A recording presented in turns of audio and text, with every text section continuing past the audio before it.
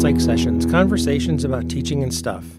I'm Eric Landrum along with Garth Neufeld, your podcast hosts. As the name implies, we center on conversations about teaching, but we often veer into other interesting topics, which is the end stuff. This is episode number 61, where Garth and I had the opportunity to interview Jason Spiegelman from the Community College of Baltimore County in Baltimore, Maryland. Now, before you hear the interview, please allow me to share some listening tips and some of my favorite moments. Garth and I want to express our thanks to the Eastern Psychological Association for providing space for Psych Sessions to record this podcast. Please subscribe to us on Apple Podcasts because that helps us pop in the search results. And while you're there, ratings help us too. Or you can download from Google Podcasts, Spotify, and other locations. Now, in talking to Jason, it was an absolute blast. He listed off the other places where CCBC has locations, and I got to tell you, he said them so fast, they sounded like Game of Thrones locations. It was awesome. Jason Spiegelman loves teaching introductory psychology, and a lot of us love the course, we love the content, we love the experience, we love sharing it with our students. He really loves it, and I'm not going to say any more about that. I'm going to let you listen to the joy in his voice and his heart when he talks about that. He talks about how he keeps it fresh as well. He has these classic examples like for stimulus generalization that he shares from semester to semester. I think all of us who teach that class probably have some classics. And he tells the short form of that story on the podcast, which is awesome. He shares a little bit about the chairperson position at EPA for the teaching division, both in a little bit in the middle of the podcast, and again, he circles back to it at the end of the podcast. And he tells a little bit about his backstory about starting at Bucknell, transferring then to the University of Pittsburgh, master's work at Pepperdine, and then some doctoral work at the University of Akron. I really liked that Jason was just so open and honest about his background, about his academic journey. He shared about his mother and father, which is, kind of typical for, the origin story. I'm hesitating a bit because part of this is my fault. I kind of go down a path with a lot of our guests on Psych Sessions, and if you're a regular listener, you understand this, and I'm trying to soften my approach, but there's a pattern that Garth and I see with a lot of our dear friends and our interviewees on Psych Sessions about whether it's self-deprecating humor or chalking up really amazing accomplishments to luck or others as opposed to taking a bow and taking credit. And that was a theme that came up here again. And I think the three of us had a really important conversation. I'm just glad it was captured by microphones, quite honestly, about why we tend to do that and how I'm trying to get better myself. And I'm never trying to be critical of our guests. I just tried to sometimes help people see how that imposter phenomenon hurts ourselves and how I'm trying to improve and how I have people in my life helping me to improve, which I'm always thankful for. And so we spend a little bit of time about that. We talked about how Jason got hooked on changing his major while he was in college and how his mother was insightful and important about that. Kind of ended the podcast talking about the changing nature of the textbook publishing industry, and his role that he has played for multiple publishers of intro psych textbooks with regard to supplement writing, whether it's test item files or instructor's manuals or PowerPoint, pre-made templates and things like that. And so it was really a whirlwind conversation. It was lovely. It was awesome. He was busy in his first role as teaching chair. And so Garth and I just really appreciated the time with him. And as I tend to say at the end of these things, we really hope that you enjoy listening to this conversation as much as we enjoyed recording it. Welcome to another episode of Psych Sessions. I just stole the intro from Eric. This is so cool to be here in person. Hey, Garth. Hey, who are we with here?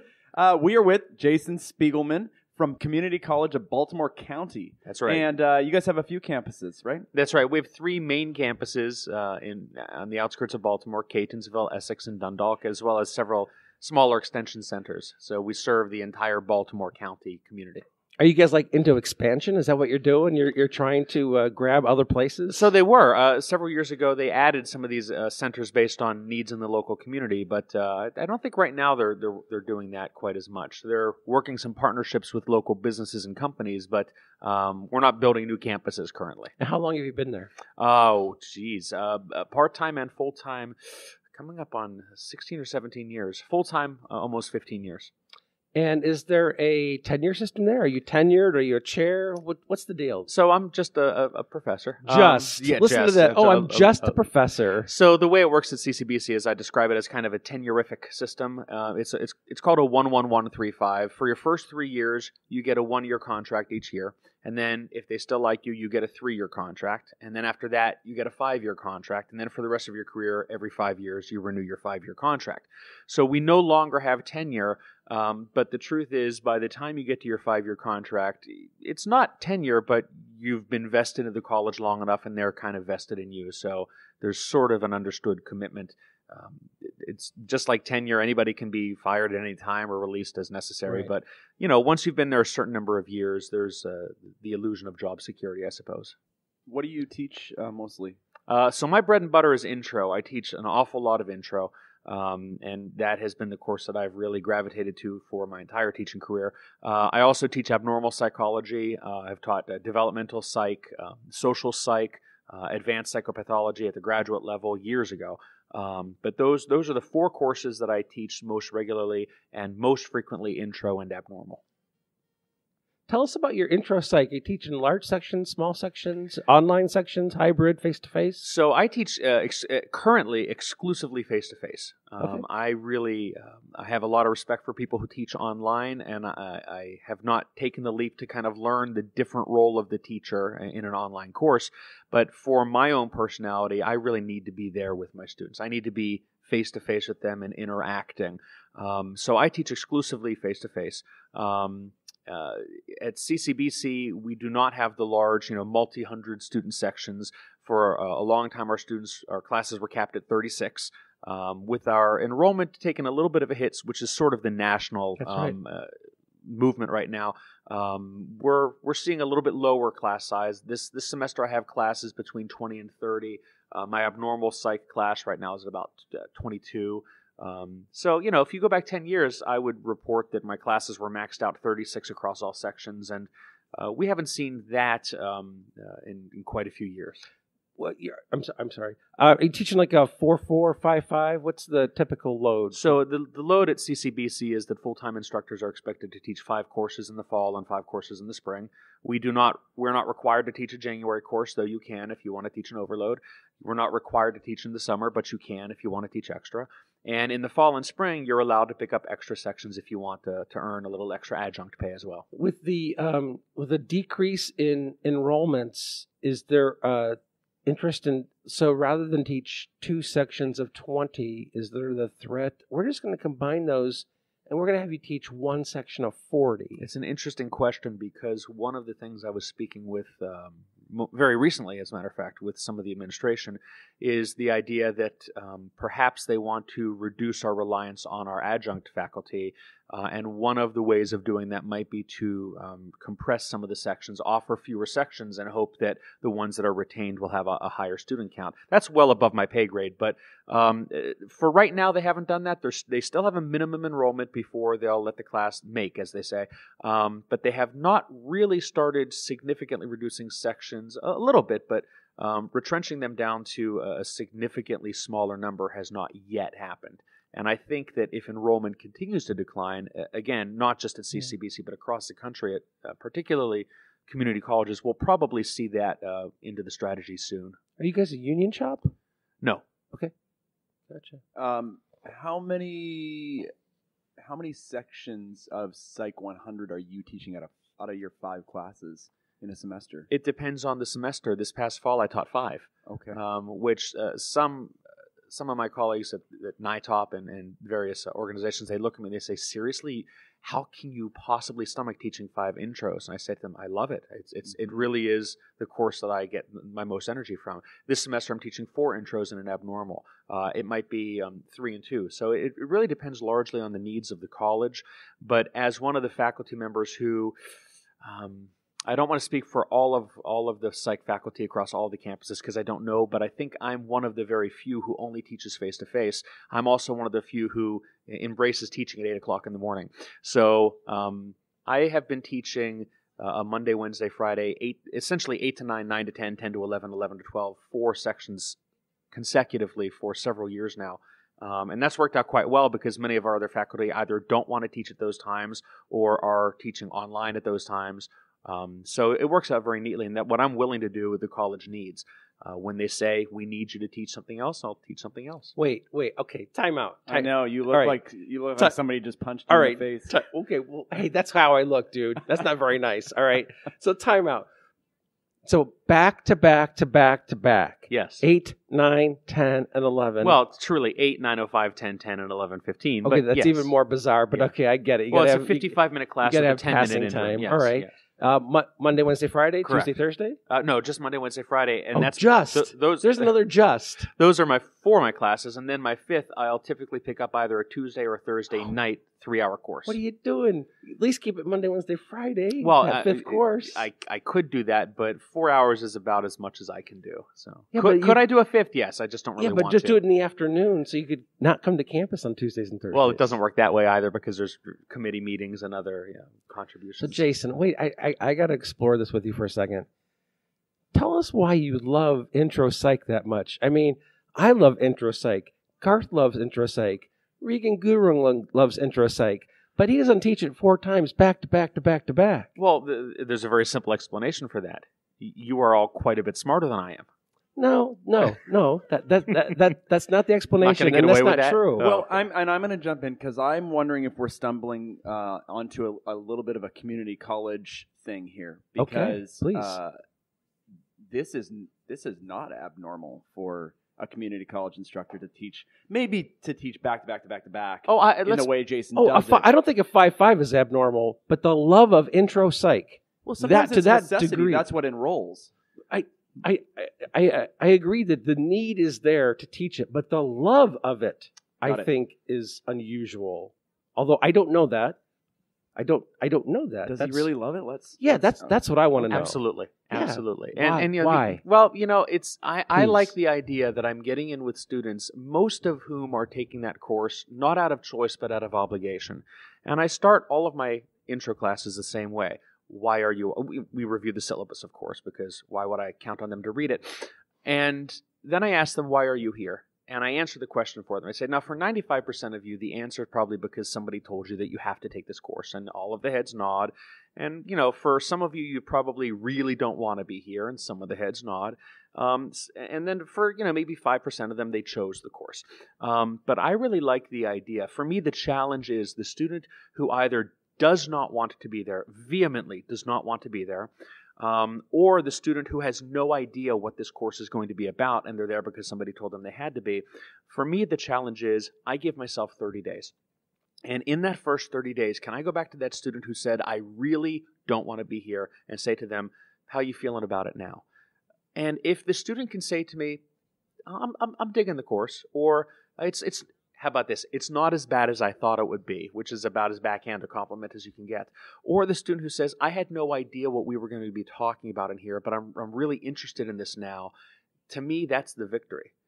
If they're doing well, that's even better. But being able to have them tell me, I had no idea what we were going to be talking about in this class. I had no idea that this was what psychology was. And then later, at the end of the semester, maybe that student comes back and says, I think I want to take another psychology course. And I just think to myself, I earned my salary in this course. Do you check in with them at 30 days? Yes, I do.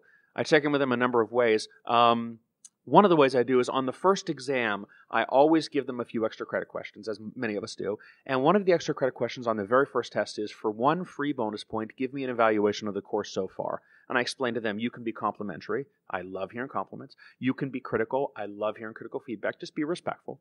And if there's something that you're digging, tell me. If there's something that you're really hating or something I'm doing or something about the class that's getting in your way, please tell me. Because what's the point of an evaluation after the course is over? That might help the next section, but it doesn't help me do a better job here.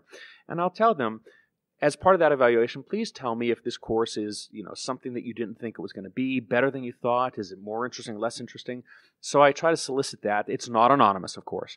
I do some anonymous feedback as well. Tell them you can always, leave me a note or send me an email from whatever, leave me a voicemail. But I do try to check in with them pretty regularly and just, keep a finger on the pulse of the class.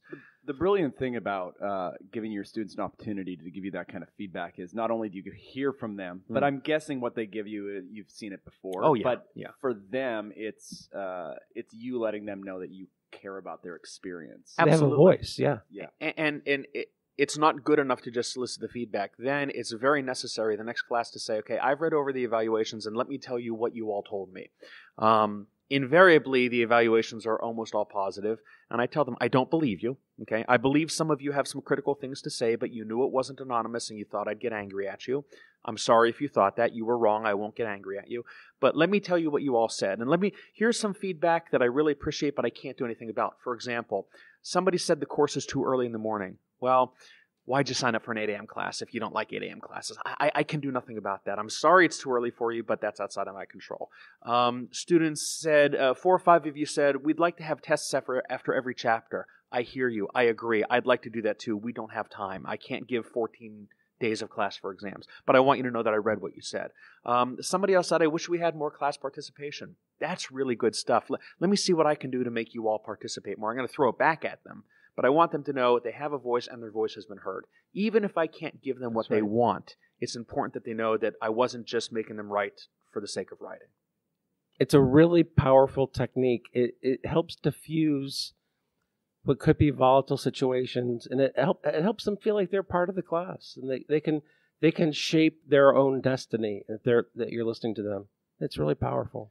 Have you done the whole counting game of how many sections of intro psych you've ever taught in your career? Oh, I have Ballpark? not. And the number of students that you've taught, because I do that from time to time. Yeah, it's interesting because when I hear people talking about I've taught 18,000 students in my career, or I've taught 20,000 students, I think it's not a level playing. Number one, it's not a competition. Number two, it's not a level competition because if you're teaching 500 and I've got my 23, it'll never happen. But I haven't. But my guess would be probably approaching 180, 200 sections, and because I have taught at the 300 student section from time to time, I teach mostly smaller classes. I would say well into the thousands. How do you keep things fresh? Because I could imagine that you could almost go on automatic at this point. Even some of the things that you're saying here, I see you very clearly in the classroom when you're saying these things. Mm-hmm. These are things that have just been memorized. For the fourth hour of the day. It's robotic, yeah. Every Monday, Wednesday, Friday, the fourth hour of the day, you've got to be having an ice pick to your head. Yeah, the fourth class I've said this 3 times this morning already. So I don't even use a lecture note anymore. I mean, as you said, it's all up here. You do it so often that you just don't need that anymore. And somebody the other day said, well, you only have 1 prep. I said, no, I don't have any preps. I don't have to prep this course anymore. I've taught it so many times. But what really keeps it fresh is not the content that we're going to regurgitate over and over again, but it's finding a way to make it meaningful in a fresh kind of way. So a new life experience. Yesterday, one of my kids did this, and let me tell you how that demonstrates this concept. Or this was on the internet this morning, and let's pull it up and watch that video as an example. Just the other day, somebody posted in the STP Facebook group about John Oliver and his 20-minute YouTube clip on the nonsense of psychics and mediums. Right. And I thought that was fascinating. And when I was driving somewhere, I put it on and I just listened to it. And I thought, this is great. And I went in the next day and I showed it in my class. And a student said, how do you find this stuff? And I said, well, that's the beauty. And I tell them, the beauty of my life is, without exception, every single day something happens that I will be able to use in one of my psychology courses. So I just kind of keep a mental notebook of, what did my kids say? What did my wife say? What kind of moronic thing did I do the other day that I'm going to be able to come in and say, and here's an example. Some of the examples are so classic that I just recycle them semester by semester by semester. And some of the stories my students I'm famous for, they'll come back to me a year later in another class and say, are you going to tell that story in this class? I hadn't planned on it. Can you? Yes, I can tell that story again. But the way I keep it fresh is to just make sure that everyday experiences are peppered in there so that the students are getting application of the concepts. So do you have a couple of classic stories that every year students want to make sure that you tell? Do you have one or two? So stimulus generalization. Do you mind telling that story for our listeners? Do you want the full version or the brief version? What's the more entertaining version? Well, let's do the brief version. Okay. The brief version is it was 1999, and we partied like it was. Yeah, see, none of them even get that reference anymore. Thank you, Prince. Yeah, none of them even get that reference anymore. Do you remember Prince, Garth? I've seen Prince. Have you? Not Prince Henry. Yeah. Thank you. Yeah, oh my okay. God, I love this. Okay. This is awesome. Excuse me. No, that's okay. Am I getting made fun of for being young? Yes. Yeah, I think so. Yes. Okay. Yeah, you and your hair bun can just sit back and listen to this story. I've seen Prince in concert. It was one of the best concerts I'll I've bet it ever was. seen. Yeah, fantastic. I'll bet it was. So it was 1999, and I was living in, of all places, Akron, Ohio. Have you ever been to Akron? I have not. Yeah, don't go there. It's the city where dreams go to But die. isn't that where the history of Psych Museum is? Yes, At it the is. university. David Baker at the University of So Akron. we do have to go there Yeah. at some point. David Baker is outstanding. Hello, David. So I was living there, and I was dating a quite nice woman named Debbie, and Hi, Debbie. Debbie and I were. We can edit that part out. No, you could say hi to Debbie. We were wasting time at the mall one day, and she took me into a store that I didn't want to be in. I'm giving you the pared down version. And after about 10 minutes of this, maybe 30 seconds of this nonsense, I said to her, honey, I don't want to be here. I'm going to go over to Radio Shack because that's where you would go in the day. Dreams go to live. That's right. What's Radio Shack? Oh, God. Okay, go ahead. They got switches and batteries and stuff. Yes, man stuff. Tim Right? the Toolman Taylor. That's right. So I said to her, I'm going to go to Radio Shack because I don't want to be in here. And she said, fine, I'll meet you down in this other store in 10 minutes. I want to buy something. And 10 minutes later, I walk down and she's there already and she's looking up on the shelf. And I walked up behind her and I really draw this out. I said, now you have to understand something. She and I had been together for a couple of years and I had certain privileges. That pregnant pause is very important. I had certain privileges. So I walked up behind her, and because I was allowed to, and because I wanted to, and it seemed like the right thing to do, I just gave her a little, little pat on the fanny, right? And then she turns around, and I realize that it's not Debbie. And the students just look at me, and their faces fall. And I say, and this woman hit me so hard, I start speaking in an Australian accent. And they tell me, you made that story up. I said, no, I didn't make that story up. I assaulted a woman so that someday I could teach you all about stimulus generalization. And they say, what happened when Debbie got there? I said, she slapped the other side of my face. And that was a joke, of course. But I do the story with an awful lot of drama, and the students are in hysterics. And then, again, a couple of years ago, a student was taking a next class of mine, and she said, are you going to tell the story where you grabbed the wrong woman's ass? I was like, I wasn't going to. Can you? Yes, I can tell the story. So that's just a classic example of something that students like listening to.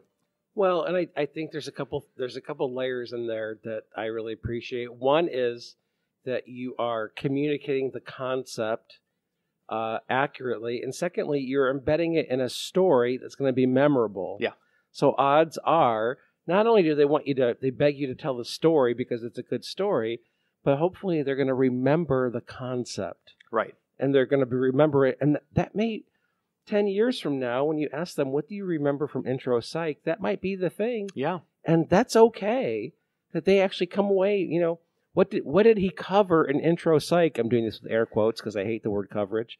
What did he cover? Well, that's something that they actually remember from Intro Psych. Sure, and it's applicable to them. And then I asked them to come up with, have you ever made such a mistake? Like, Right. Have you ever been out in public and you waved at a friend of yours, and then they looked up and you realized it wasn't them and you were waving at the wrong person? There's generalization. Right. I tell them the story about my cat, Lucy, who when I first brought her home, just to see what would happen, I tried to shape her to the sound of the can opener. for her cat food. And then after she was properly conditioned, then I extinguished her by not giving her any more cat food. And I make that story much longer than it needs to be because they're really engaged with it. And later on, they say, they'll come in, they'll say, "How's Lucy?" They'll ask me later on in the semester, "How's the cat doing?" And then a student years ago, after she was no longer my student by a couple semesters, she actually ended up babysitting for my wife and I. And she came into the house and she looked down and the cat was eating. She said, "Is that the cat?" I said, "Yes." "What's her name?" She said, "That's Lucy." Well, the fact that you remember my cat's name, if that's all you got out of my course, then maybe I'm not such a good teacher, but that kind of thing. No, that's an important point, though, because I think sometimes our stories, we become such good storytellers in teaching as much as we do, that you don't want to miss that opportunity to make the connection back to the content. Right. Because it would be a shame if all they get was Lucy, then we've missed this opportunity. Right. If they haven't. Right. And that's the piece where the story has to be connected to the content. Right. Just like in advertising, everybody knows Aflac, but how many of our students actually know what Aflac is? Right. Everybody knows the Geico Gecko, but how many of them know what Geico is? So I give them those examples as well of, if you remember the pitch but not the product, then it's probably bad. If they remember Lucy but not why we talked about Lucy, it's not a good thing. And Jeff Nevid spoke about this a couple of years ago at NITOP. He talked about, "Don't teach me a concept, tell me a story." And he did a whole presentation, and it really resonated. A lot of my class is storytelling.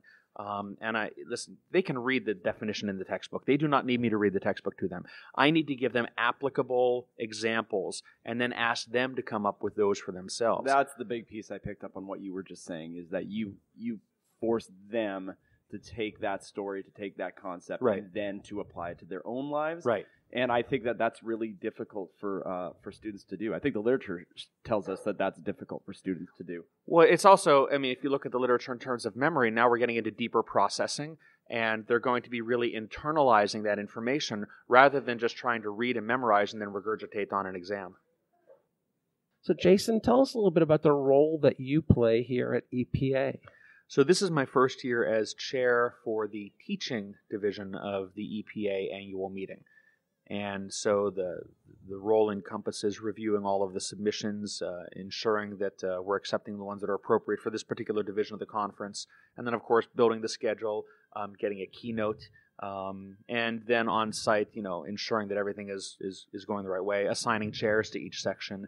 And so that was my role. And then over the course of the next 12 months, I'm going to be working with Garth as well as some of the other regional conference chairs and teaching to see what I can do to sort of ramp up the teaching energy here for EPA. I think there's either 13 or 14 different sections at this conference. Okay. There's cognitive, there's behavioral neuro, there's applied, there's all kinds of great things. And teaching, to me, feels a little bit, the energy for teaching is a little bit lower at this conference. It's not a TOP conference, and nor should it be.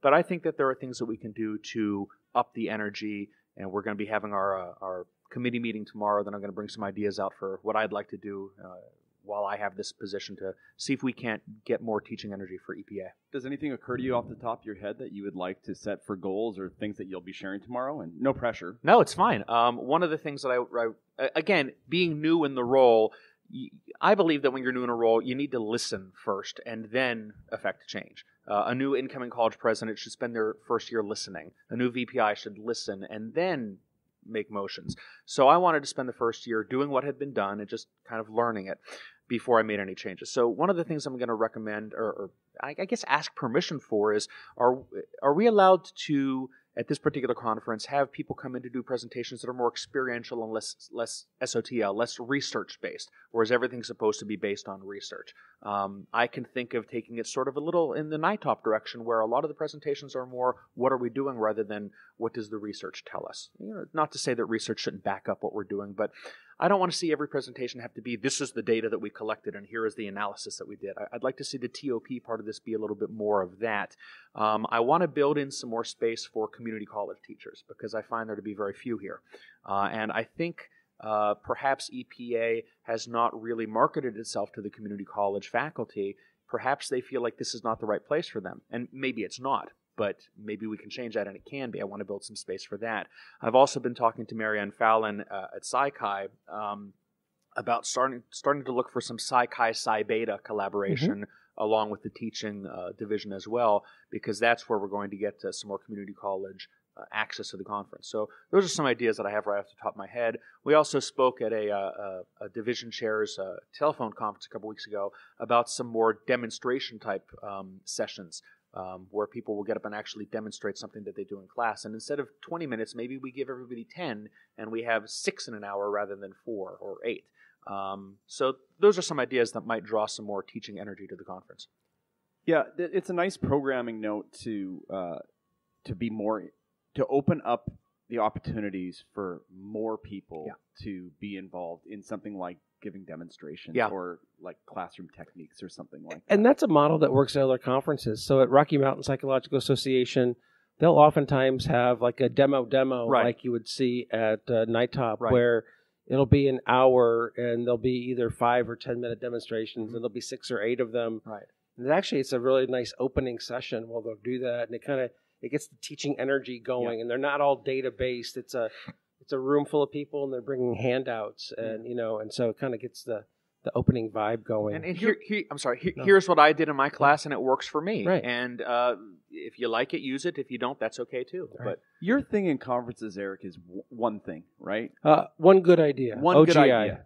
Yeah. That's when you go to a conference. It's like Eric's best practices. You're looking for one. If I can go good home idea. with one good idea, I'm happy, because one good idea is hard to come by. And I think this applies really nicely to something like those demonstrations, because I know that you can sit out in the audience and watch 6 or 8 of these and feel overwhelmed because they come so fast at you. And but even if you found one in those demonstrations that could work for your classroom or that resonates with you, I think it's a reasonable goal. I think it's a great goal is to go for one. At Night Top, it's got to be 3 or 4 years ago. Doug Bernstein did part of, I think it was at the initial demo.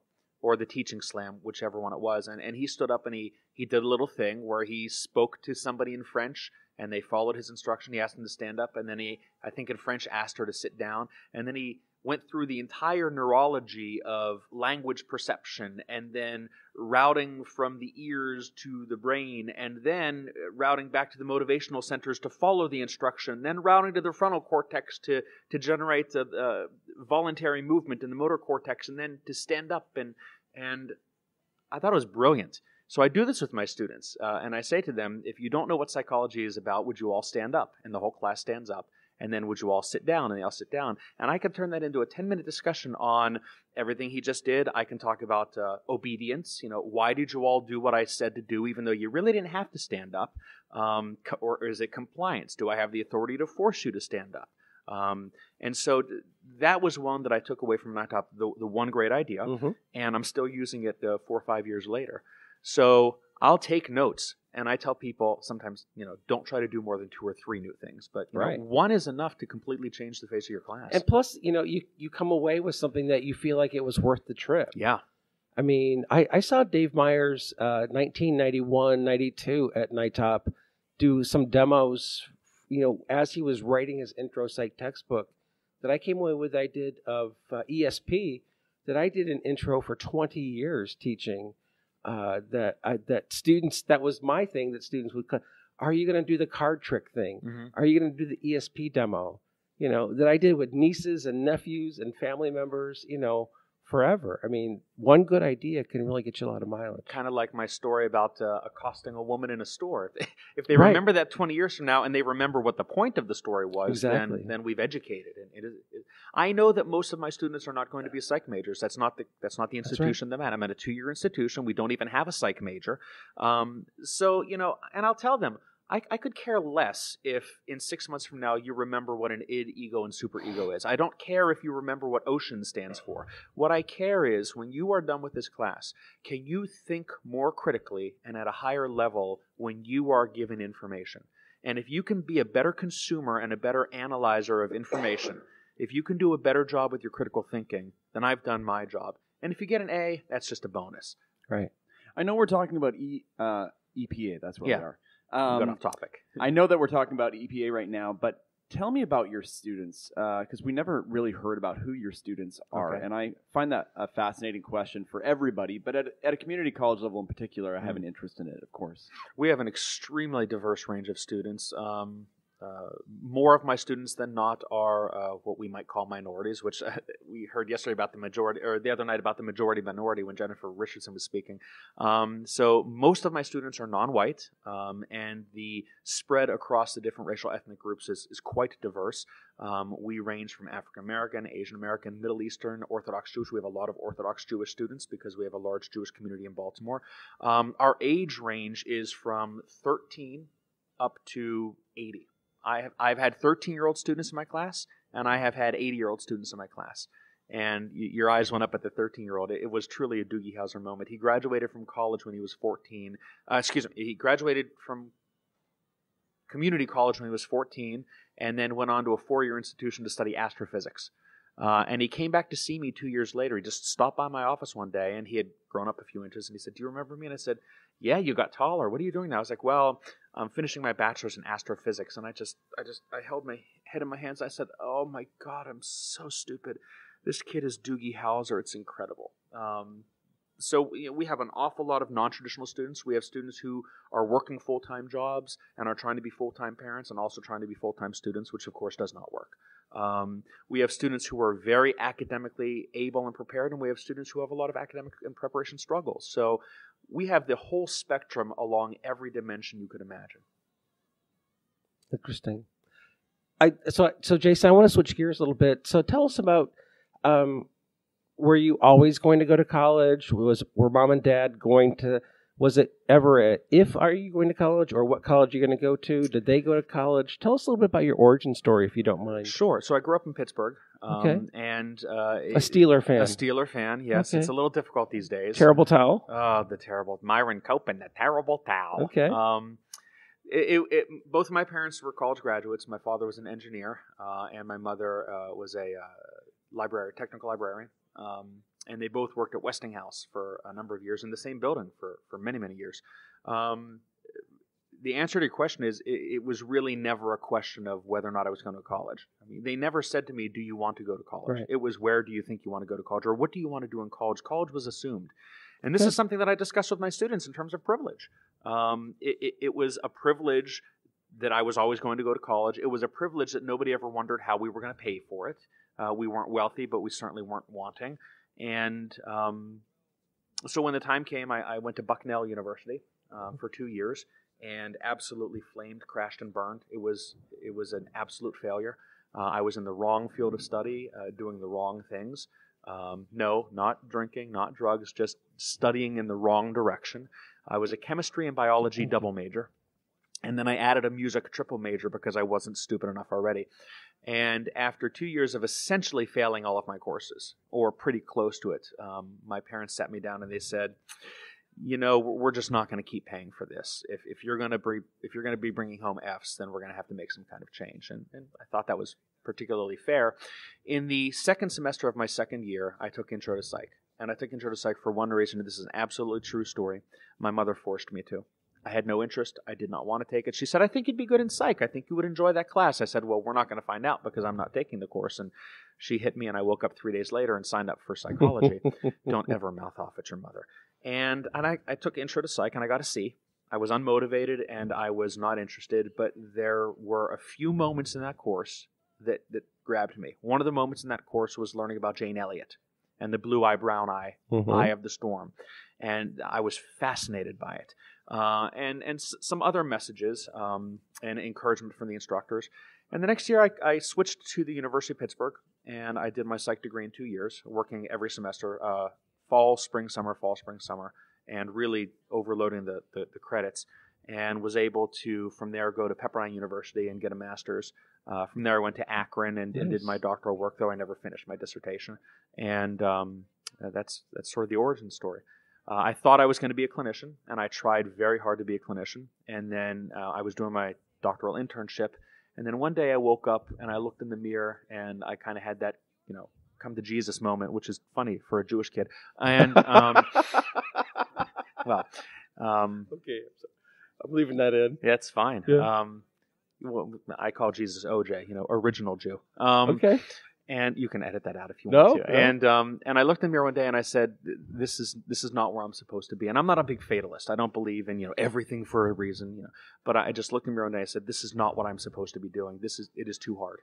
I am trying so hard to be a good clinician, and I'm not a very good clinician. I'm adequate, but not particularly good at this. And if I'm supposed to be doing this, it's not supposed to be this difficult." I don't mean in terms of the work. I mean in terms of I'm always swimming against the current here. And when I finished the internship, I was really lost. I had no idea what I wanted to do now, and it was very discouraging. I picked up a course I had taught before when I was up in Cleveland, and so I picked up a couple courses, and then I picked up a couple more courses, and now I did the career adjunct thing, where I was teaching literally 10 courses in one semester, and I was teaching at 4 schools. And I would wake up in the morning, and by the end of the day, I had taught 5 courses at 4 different campuses. You were the freeway flyer. I was the freeway flyer. And of course, that even teaching that number of courses, you can't make a living that way. Right. No benefits. No, nothing. I think one college one time offered me a little money to go to a conference. And they said, "You've been here long enough, we're going to give you a few $100." And then a few years later, I got very fortunate. I caught on full time where I am now. And all the stars sort of aligned, and I kind of got into that position.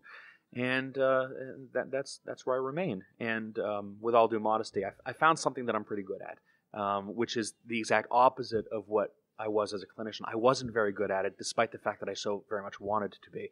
And I tell my students, this takes a lot of soul searching. You have to be willing to look in the mirror and say, this isn't where I'm supposed to be. And it's painful, but that's what I had to do. Yeah, I am thinking about how your story can be really helpful to your students. Do you see them, Eric just did a session yesterday, we were all there, I think, anyway, about advising and just these, I'd call them sensitive periods, you call them critical, but these periods of advising that where our students are most open, where we can be most helpful to them. How do you talk about career and advising, and how do you use your story for students, and do you see them ready to accept that? Are they open to it? Do you think it's helping them? So, because at my college, faculty members generally do not do advising, I try really hard not to toe the line of overstepping my position. When students come to me and ask for advice, now all bets are off. I can answer their questions, but I don't go in and say to them, now I want all of you to come make an appointment to come see me so we can talk about your career. That's not my role. I would be happy to, but I would probably be overstepping. If a student comes to me and says, I don't know what to do, can you give me some career advice? Then I'll share those stories with them. Students will sometimes say, why aren't you a clinician? I make very clear what I do and what I don't do in my class. I tell them I am not a clinician and I don't play one on TV. And inevitably somebody will say, well, why aren't you? And then I'll tell them the story about how I tried to be and realized one day I wasn't particularly good at it. So that story doesn't get told in all the classes? No. Why not? I think is my question. I don't think I've seen an opening where I can bring that in apropos of nothing. I think if the student asks, I do, but... Yeah, because there is an advising and faculty relationship and barrier. Correct, yeah. Correct. There's something interesting here. Maybe we don't talk about this, I don't know. Go. But you do something that I do, which is a lot of self-deprecating comments. You talk about how I'm wrong all the time, and well, I'm married. I've been taught that I'm wrong all the time. Okay, all right. See, then there it is. So, but in the grand philosophical scheme of things, do you think that ever backfires? If you are saying to yourself in that self-talk voice, I'm wrong all the time. You beat up on yourself a lot, and I have the same kind of tendency. So I want to be fair about this. Yeah. Do you think that is that for show to make a point, or is that the real you? I think it depends on the context. So when I say that I wasn't a very good clinician, I'm not beating up on myself. I have the data to back it up. I know that. If I say to you something like, do you think I have anything valuable to offer your podcast? I think that's just, I've been taught my whole life, you got to be very, very humble. Always be very, very humble. Err on the side of over humility. Can that go too far? I think probably. Yeah, because, the first 2 years of college, with double major, then triple major, but then to overcome that, go to a different school, you had to work incredibly hard to overcome that GPA that had to be an anchor to be able to get a GPA at your new school to graduate.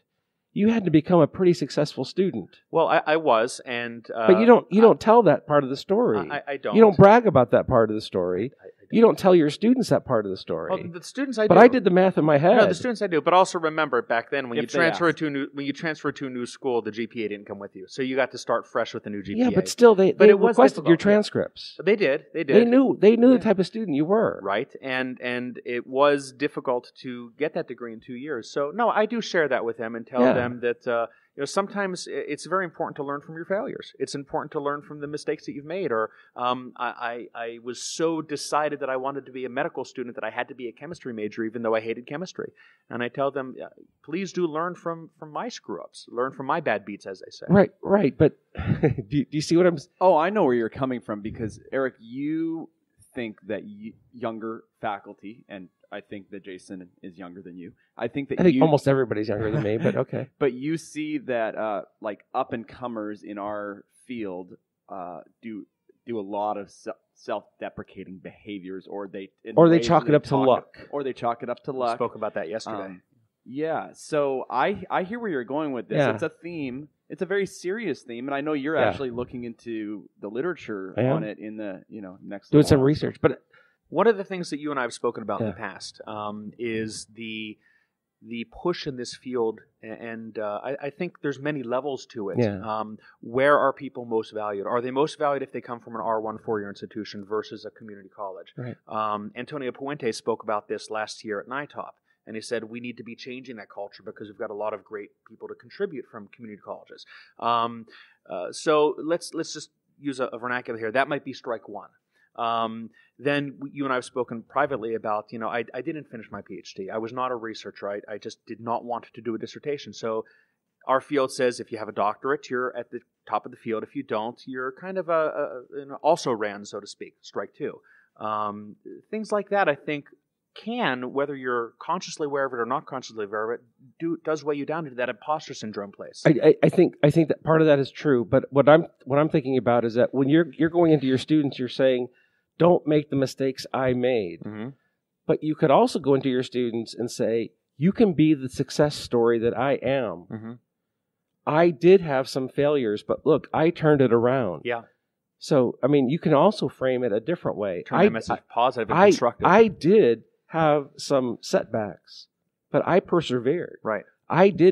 I had some of the same struggles that some of you might be having. Mm-hmm. I messed up a couple things early in my college career, but I made it through.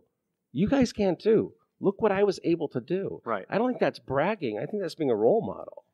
I haven't thought about it in those terms. I think we have to decide. Each individual has to decide how much self-disclosure we want to do in our classrooms for the sake of students. Right. And I think it should always be for the sake of students. Sure. But whatever we determine is the right level of self-disclosure, I think this kind of thing can be used very effectively. I hear your story, and I think about how much that would mean to my students to hear that from their instructor. And I think also what Eric's getting at is our classes, our intro psych class should actually mean something. I'm not talking content, and I'm even talking more than skills.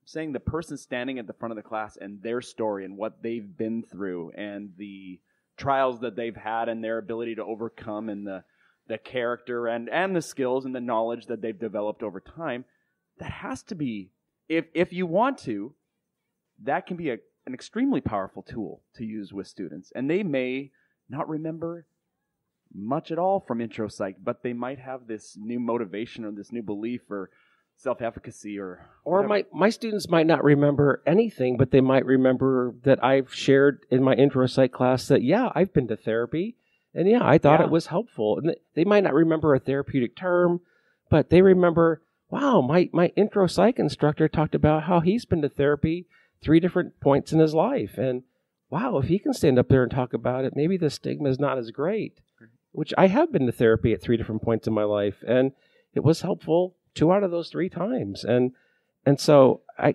don't go in thinking I'm going to be a role model, but I can accidentally kind of stumble into it sometimes. Absolutely. And, if we say to the students, what are the things that you think, the stumbling blocks that you've had that you don't think you can overcome? Well, let's sit down and talk about that, either in class or come see me privately. Right. And I tell them, I'm happy to talk to you about anything you want to talk about. I just have to be careful not to kind of stray into therapist waters because I don't want to do that. But absolutely. No, that's interesting because I bet you're really sensitive to that. Yeah. Just because I've got a counseling background too. Yeah. So I have had to learn my teacher hat and my counselor hat. And I use that same terminology. I don't want to be putting on a counselor hat. But I do now. It makes a little bit more sense to me that I think that we get trained to put those boundaries in place, and it is hard. Yeah. Kick down those walls. Absolutely. Yeah. Especially when we see a student in pain and that empathetic part of us says, I really want to help the student right now. Mm-hmm. And saying to them, I can help you by taking you to the counseling center. That doesn't feel good enough. It really doesn't. Yeah. It feels like we're turning our backs on them, especially since now we don't have a counseling service on our campus anymore. But I digress. But no, it's something that we have been taught. Always know kind of what hat you're wearing and what role you're occupying, and make sure you stay in your lane, so to speak. Yeah. I had someone pull me aside in the past 6 months, and someone will give me a compliment and I'll slough it off. Something good will happen and I'll say, well, it's because no one else applied for something, and what she told me is that every time you do that, you're demeaning the complimenter. You're demeaning someone who's gone out of their way to say something nice. And I've really taken that to heart and started thinking about, I've just got to figure out a way to not slough it off. Right. And to, because I hadn't thought about it that way. And I think, and I do the same thing, Jason, that you do. I'll do the self-deprecating, I didn't deserve it, or I'll turn it around. Right. And I think that's what we, I think in general, most of our colleagues want to be humble. Right. And I think it's a good thing to have humility. We don't like to brag. We interviewed Ken Keith over a year ago, and the man cannot take a compliment to save his life. He'd be drowning, and you'd want to offer him a life raft or an oar or something. Say, no, I don't deserve it. Oh, shucks, I just don't deserve it. Give it to somebody else. Right. I'd rather drown than take a compliment. And he really sincerely means it. But I look around this conference, I look around STP, I look around Night Top. Right. People are doing amazing things. Absolutely. And praising you and praising Garth doesn't take away from anything I've done. It's not a zero-sum gain. Right. So I don't know. It's not like Harry Potter where if one school gets points, the other school has to lose points. I'm actually trying to walk the walk better these days. And so I think your point is an excellent one. Oftentimes we think of if somebody gives us a compliment and we slough it off that we're demeaning ourselves. But your point that you're almost unintentionally disrespecting the person who took the time to give you a compliment is valid. And that's what someone has taught me recently. So I'm trying to. Well, and I would say that since we're complimenting each other, Jason, you're in this role as you are. What is the official role now? It would be regional conference coordinator. Right. That's the STP perspective on it. Right. But you are the exact right kind of person for this role, by the way. I mean, you, when I email, you email back. And so I imagine you do this. By the way, you're one of the fastest emailers ever. So that's great. I think people appreciate that. He hasn't emailed in the last hour, so he's going to be slowed down a little bit by this recording. I told my students this weekend my response time is going to be delayed because I'll be away. Yeah, so. Okay. But you also think really carefully about your role. You take it very seriously. Mm. And you really want this teaching program at this conference to be successful. Absolutely. And so, we talk about this a lot in STP world. People who say yes to things and then they follow through on things and they do a pretty good job of things, they tend to have a really long, successful career and a lot of long, successful relationships in STP. Especially those who want them. Absolutely. If they want them. Yeah. Yep. Right. Yeah, when I got the email from Bonnie that this position had come through, I was actually down at the AP reading in Tampa, and I was in my hotel room, and I shared it with my roommate who had no idea what I was talking about. And I got right on the phone to a couple of people. I said, I'm going to be doing this thing. I have no idea what I'm doing, but I'm going to do it. And they said, well, you're going to do it right. I said, yeah, I'm going to do it right. This is an enormous conference, a couple thousand people this year. It's got to be done properly, and I think it's a privilege to do it properly. Well, and I love that, and so that's where See, so that's the attitude that I love. That thank goodness you didn't go. I can't do that. Right. I mean, I don't have the ability to do that. I've never done that. I'm just not able to do that. Well, there's a little bit of that, but then I shut that off and say, but even if I feel right now overwhelmed by the fact that I have no idea what I'm doing, here's something that I also use. I'm a reasonably bright guy, and reasonably bright people have done this properly in the past, which means I'm capable of doing it properly. And in the first year, I reached out to everybody who had been doing it before. I said, can you tell me about this? Help me figure that out. Yeah. And the learning curve is steep. And once you get to the top of the learning curve, it's okay. And next year, when we have new people on the committee, I'm going to reach out to them and say, hey, listen, I've been doing this for a year. If you have any questions, let me know. And I think that's very important. Yeah. So I'm interested in the other things you do peripherally to your teaching. So this is one of those things. But I also know that you've done a lot of test banks. Yes. On the side. And Right. I've never really talked to you about it. I just know that you've done it. Yeah. I've never done that. But you enjoy it? Or Yes. okay, good. Yes. Can you talk about that? So supplement writing for academic textbooks, test banks, PowerPoints, instructor resource manuals, student study guides, the online content. If you open a book and you see some questions midway through the chapter, I may have written some of those depending on the textbook. I've been doing that for about 16 years now, and have worked for a lot of the different publishers. It started from one review. I got asked by a textbook rep, would you be willing to review one chapter of an upcoming book and we'll pay you for your thoughts? And I said, you want to pay me for my opinion? And they said, yes. And I said, let me think about that, yes. So I did it. They were happy with it. They asked if I would do a few more chapters. I said, you want to pay me more to tell you what I think? And yes, okay. And from there, they said, we have a new edition coming out. Would you be interested in revising some of the questions? And I had no idea what I was doing, but yes. And it turned into kind of a second career of being a freelance psychology textbook supplements author. As the publishing industry is changing now, and we all know the publishing industry is going through a massive change, my involvement in that has significantly decreased, much to my unhappiness. The publishers are doing different things now and working in different directions, and I don't want to mention anyone in particular or cast any aspersions on what publishers are doing to stay afloat, but there was a time there when if there was a major introductory psych textbook, 9 would have gotten you 5 that I had worked on it in some capacity. So, and I've made some tremendous relationships. Sandy Cicerelli and Nolan White, I met them by working on their book. Now I think of them as friends and not just colleagues. Jeff Nevid worked on his book. I worked on Dave Myers and Nathan DeWall's book, just a few of them. And getting to meet some of these textbook authors at NITOP, I'm a big old psych nerd. I love meeting the people whose names I've seen on the front of textbooks. Regan, I met him, I've known him online for a couple of years, but just met him at NITOP in January for the first time.